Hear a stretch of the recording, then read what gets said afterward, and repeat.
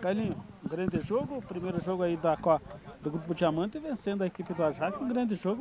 Gostaria de falar de detalhes desse jogo. Não, um grande jogo contra uma grande equipe. A gente sabe que é uma equipe, era a equipe a ser batida, que todo mundo quer jogar contra. Aí a gente conseguiu fazer um bom jogo aí, infelizmente a gente conseguiu sair com a vitória aí, mas os caras estão de parabéns aí, um excelente jogo dos dois times aí. E a equipe do Anápolis é um exemplo, um time que foi amigo, e essa parceria que está dando certo durante o campeonato. A gente começou num projetinho só de amigo, assim, que jogou desde criança junto, e a gente acabou indo melhorando, até que a gente formou esse time aí, que a gente está disputando agora. E nem nos meus melhores sonhos eu pensei que o nosso primeiro time ia ser um timão assim. Renan, um grande jogo, vencendo a equipe do Ajax por 1-0, e hoje você aí, de sorte, fazendo um golaço aí de falta. Com certeza a gente sabe, né, uma grande equipe deles aí, né, já chegou aí, essa chave de diamante está muito forte, a gente sabe as quatro equipes que estão, são muito qualificadas, de qualidade.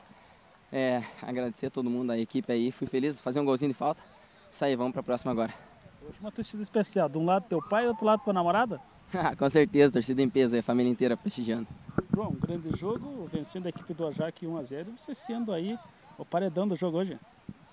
Então, Alencar, hoje é o início de uma caminhada nesse 7º Interbairros. A gente já vem de alguns jogos, algumas derrotas para o Ajax, e hoje iniciar essa caminhada tirando essa zica, ganhando deles, que são uma forte equipe, tanto A quanto o B, é muito importante para esse início de temporada, esse início de Interbairros.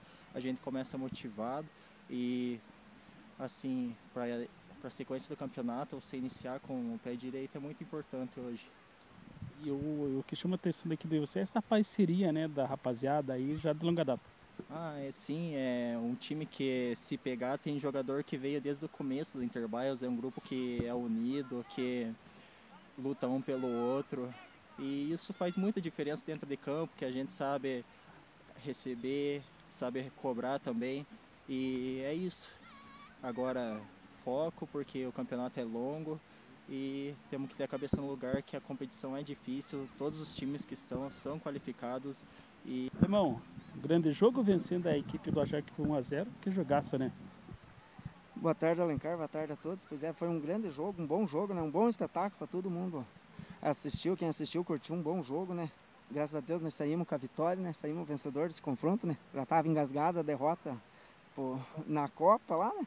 Mas graças a Deus conseguimos iniciar o campeonato aí com o pé direito, com uma vitória, somando os 3 pontos, que é importante para nós. Hoje o teu goleiro não podendo vir, mas o Joãozinho ali tomou no lugar do titular. Brincadeiras às partes.